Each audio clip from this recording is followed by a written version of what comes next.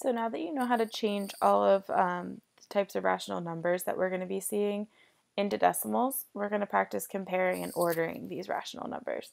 So if you're given a list of rational numbers, you want to first try to convert all of the numbers into decimal form.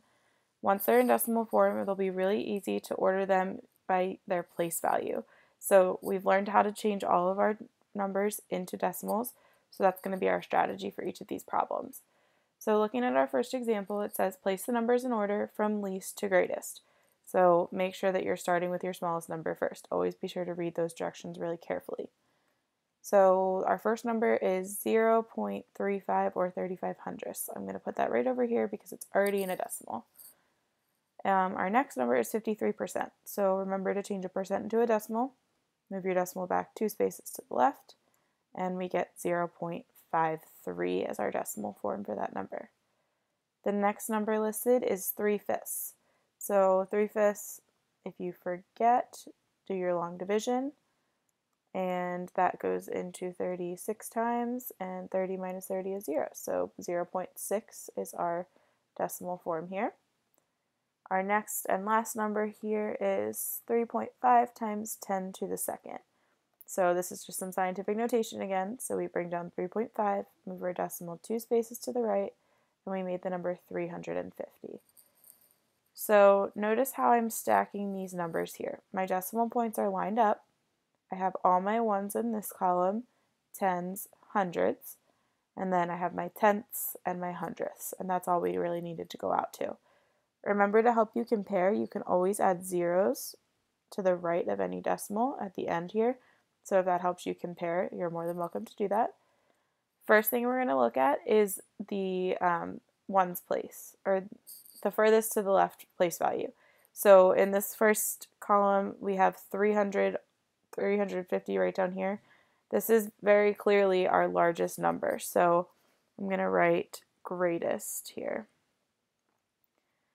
Now, when we keep going, the next 3 numbers that we need to look at all have a 0 in the ones place. So we can cross that out. That's not going to help us compare. Now I'm going to look at my tenths place. Which one of these has my smallest tenths place? That's 0.35. So this one will be our lowest. And then our next number that would be right after that, we would compare between these two. So looking again at the tenths place, 5 and 6. 5 is a little bit smaller than 6, so that means this would be our second number, and this would be our third. So actually these numbers were already given to us in least to greatest order. So we end up getting 0.35, 0.53, 0.6, and 350. And that's our list of numbers in order from least to greatest. So go ahead and try the next example right below this on your own. The example says, place the numbers in order from greatest to least. So pay attention, that's different order than what we just did. But your steps are still the same. You want to convert these numbers all into decimal form and then order them using their place value. So go ahead and pause the video and press play when you're ready to check your work.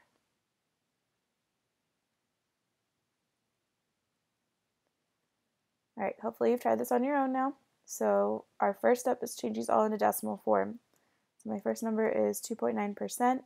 Remember to change a percent back into a decimal. We go 2 spaces to the left. We have one empty loop there, so the number that I made was 0.029. And I'm going to go ahead and start stacking my numbers over to the right here. My next number is 2/9. Remember, with our nines, those are always repeating decimals. We're going to get 9 goes into 20 2 times, and then when I subtract 18 from that, remember I just get a 2 again. So that 0.2 is going to repeat forever.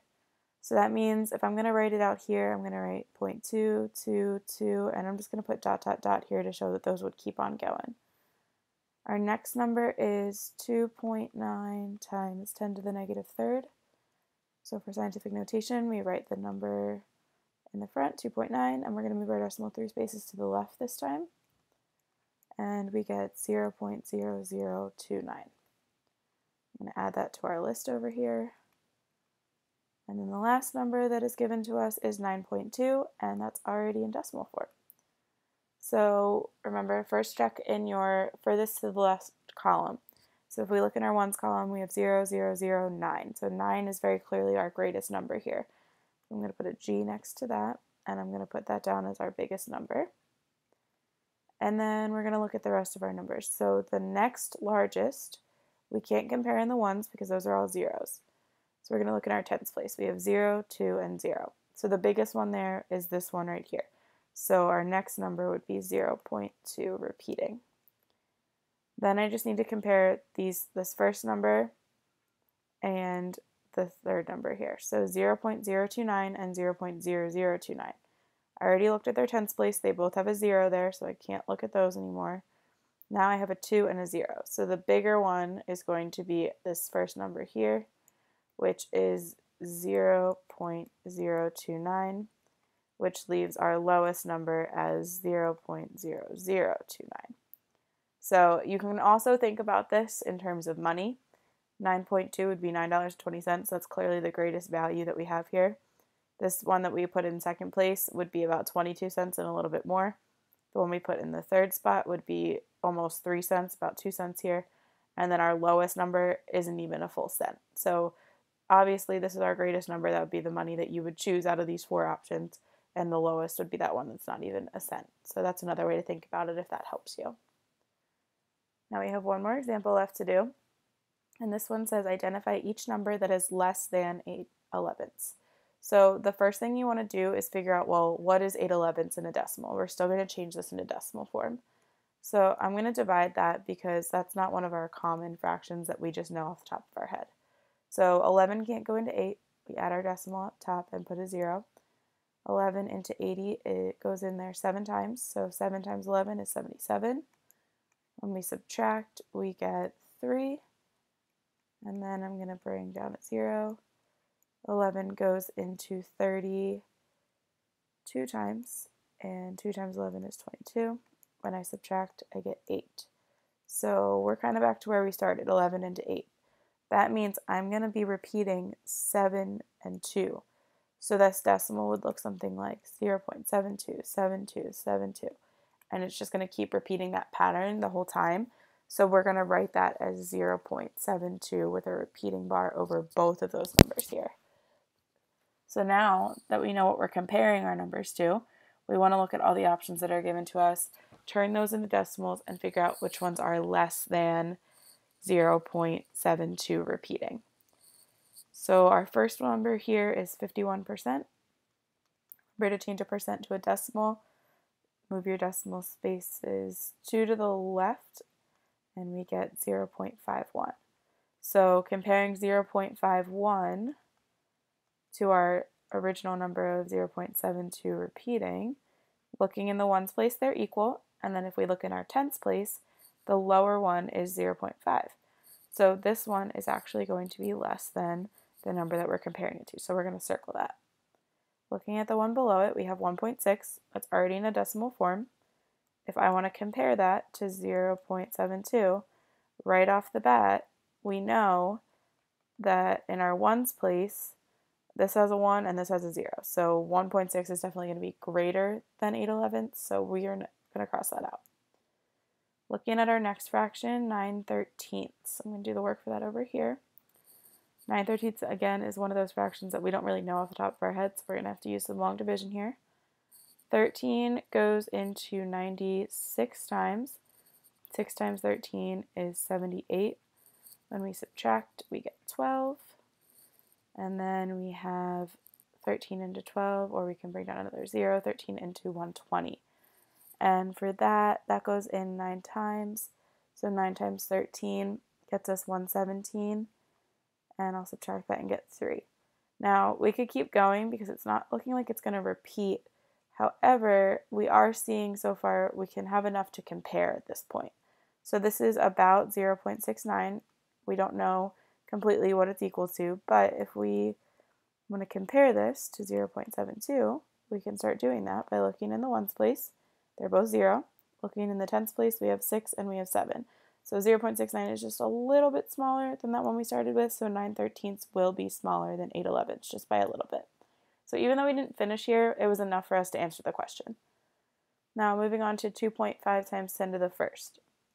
When I'm multiplying by 10 to the first power, I move my decimal one space to the right, and this equals 25.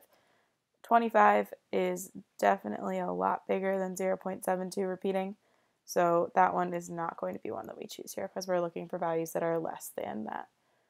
We have 6.8 times 10 to the second, or 10 to the negative second, so we are moving our decimal 2 spaces to the left, and we get 0.068.